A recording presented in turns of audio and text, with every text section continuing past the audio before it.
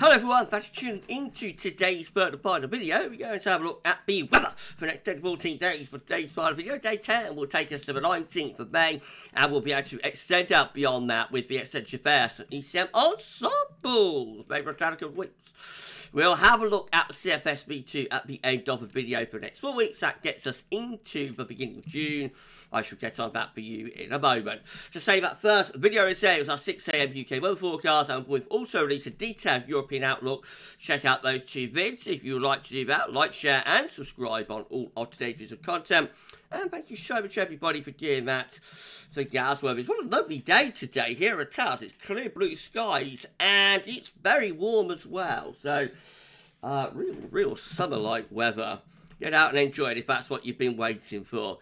Okay, central temperature has updated, and we are now sitting at 12.8, 1.7 degrees above 61 to 1990 average. That is provisional to yesterday, to the 8th of May. So, for the first week of the month, we're about getting on for 2 degrees above the old and cold temperature average. We're going to carry on rising over the next few days with this warm weather. So, these were GFS upper air temperature and precipitation ensembles for the next couple of weeks. So, at London today, the red line is the 30-year upper air temperature average for London, and we're starting off above average at the moment. We're going to stay above average as well over the next few days, peaking through the weekend, where we're very close to 10 Celsius at 850 HPA. Now, after that, though, it looks like we're going to see the upper air temperatures coming down into the early part of next week, a cool down taking place, and then hovering around or just a little bit above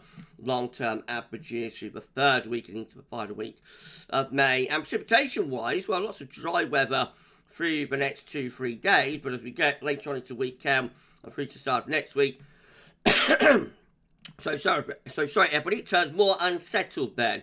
From about the beginning of next week onwards, we have precipitation spikes returning, and then they carry on into the third and into the final week of the month, actually. So I would say what the ensemble graph is really telling us from that and from that is to make the most of the next few days, because from there and from there, things are looking a lot more unsettled, I think.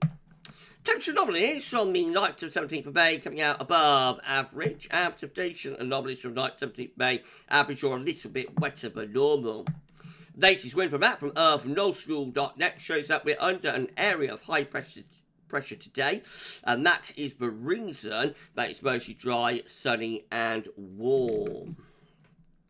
Right, so let's start going through chart data. Let's have the latest UK Met Euro run. It's looking big night on Sunday. High pressure slipping eastwards, low pressure out in the Atlantic, and we're drawing up a southerly to southeasterly flow then. Still warm and mostly dry into the weekend, but notice this trough down to the southwest as we go into Monday. That's developing into an area of low pressure, so clearly there's a breakdown in the weather pattern taking place. And by the time we get through to midnight Tuesday, we've got quite a deep low just to our southwest. That will bring wet and windy weather northwards and eastwards across the country.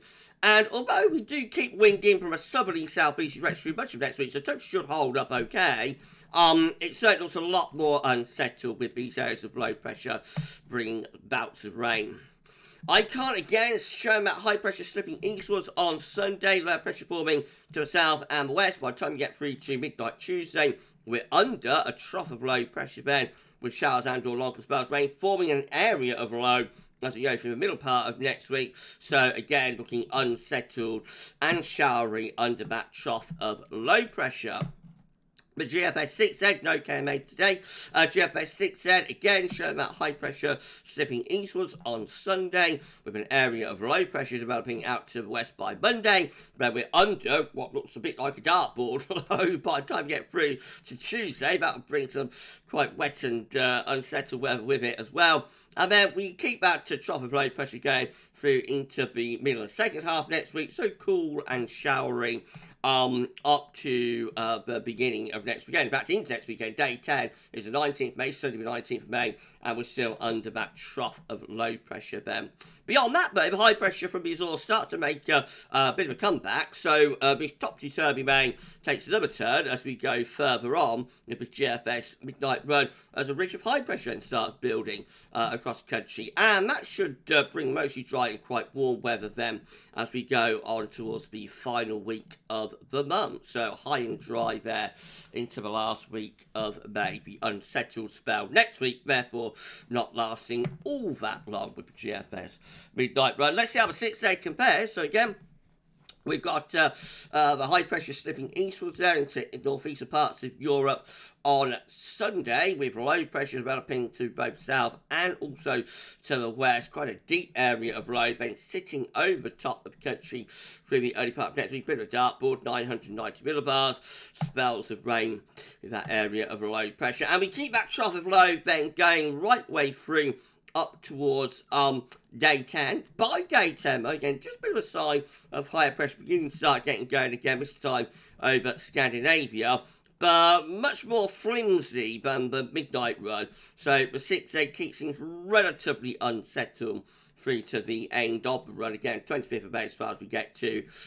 We just keep an influence from low pressure there for the 6-day. So beyond day 10, a little bit uncertain what's going to happen. If you enjoyed the video, please do like, share and subscribe, and show everyone for doing that. Why not drop a comment and let us know what you think about this and all of our videos and content. And don't forget to tell your friends about GavsWeatherVids. We have to show everybody for doing that for us. That's incredible. It's amazing. Thank you so much. Okay, GM again. Got high pressure sitting over to the east country on Sunday. Low pressure out in the Atlantic. Go through to the early part of next week. Increasing influence from low pressure, especially for England and Wales, bringing some wet weather in with it. That low eventually gets out of the way as we go through to around days 8, 9, 10. Although, quite a significant feature through Germany and into eastern parts of France with a strong east-northeasterly wind. That brings wet weather into southern and southeastern regions, but north and the northeast mainly dry. Probably a bit of a chill to that northeasterly wind as well, I would have thought. And then finally got the ECM. Once again, that high pressure is slipping on Sunday, so that by Monday, low pressure takes over. Low pressure right over top of the country by Tuesday, and then into Wednesday, Thursday, Friday, all looking rather showery and unsettled, really. A little bit on the cool side as well. By around day 10, just a bit of a hint that high pressure is going to try and re-establish from the Azores. I'm definitely saying next week going to have a more unsettled look to it, but there are a few hints here that by sort of days 10 to 12, we might start to go back towards higher pressure. This is a precipitation forecast based on that ECM run. Run to meteo.com. Loads of dry weather to come over the next 2 or 3 days, of course. But change begins to happen as we go through Sunday, with some showers starting to break out. One or two of those could be a bit thundery. And then into Monday, we've got wet weather piling in from the Atlantic. So Monday, obviously, a much more unsettled day with not just showers, but outbreaks of heavy and persistent rain likely. And let's say it's unsettled, showery into the middle part of next week as well. But as I look toward day 10, we find some of those showers beginning to ease back a little bit. These are actually on the table within the ECM ensembles day 4, day 10 from the Icelandic Met Office gets us to the 19th of May. 16 members of the ECM ensembles with high pressure over Scandinavia. Winds coming in from the east. Should be mainly dry, but could be a little bit on the cool side with that easterly flow there. We've got 11, including the operational run, with high pressure to the south, low pressure to the north. That's more westerly. It should be relatively warm, I would have thought, in the south. We've got another 11 with low pressure in the Atlantic, so that's going to be bringing unsettled conditions in from the west. We've got 9 with high pressure up towards Iceland. Low pressures over France. Winds will be coming in from an easterly direction. Wettest weather with that is into south. And then we've got 4 with high pressure to the north and a bit of a trough down to the south. Most of the options seem to involve some sort of influence from high pressure, but how that relates to low pressure remains to be seen. 2 weeks' time, these are the options that we've got. It will go to the 24th of May. 20 members of the ECM ensemble then have high pressure back over Scandinavia, mostly dry and probably quite warm, with winds in from an east or southeasterly direction there. We've got 16 with high pressure to the south, and then we've got 15 with low pressure around Iceland, and winds coming in from a westerly direction. So a range of options. But I think we could well see high pressure coming back, actually, as we get beyond around days sort of 8, 9, and 10. CFS V2 finally reaches a 500 millibar height and line, break down into weekly periods. The first week period will take us from the 9th to 15th of May. Next week sees high pressure over and to the east of the country, low pressure out to west. So, well, we know, but it gets a bit more unsettled next week, but doesn't really show that. So we'll go on week 2. This is the 16th to the 22nd of May. High pressure main over Scandinavia, low pressure down towards Spain. Winds coming in from a southeasterly direction. Should be mostly warm anyway. Week 3 will be the 23rd, 29th of May. Low pressure just to west of the country. That's more unsettled. Obviously, winds off from the Atlantic. And finally, week 4 will be the 30th of May to 5th of June. High pressure then up towards northern Scandinavia. Low pressure in the Atlantic, probably into western parts of Europe as well. But should relatively warm all the time with winds coming from a southerly or southeasterly direction. So I think quite a warm outlook, alternating between drier and wetter periods, really. Nothing overly dramatic happening. Okay, we're done. If you enjoyed the video, please you like, share, and subscribe. Make sure you share everyone for doing that. And why not drop a comment and let us know what you think about this and all of our videos and content. And don't forget to tell your friends about GavsWeatherVids. Ask them to subscribe too. That will help to get us to 18.2k. We need to put on 40 subscribers now to get to 18.2k. So if you could give us a sub, tell your friends and family to subscribe, it would be incredible. And we will thank you so much for doing that. Right, nice short 10 to 14 day today. I just want to get out and enjoy the sunshine. Just as I'm going to chat tomorrow, going to have a 6 AM UK weather forecast, Jamie Friday, and a 10 to 14 day. So come back tomorrow for the next batch of updates.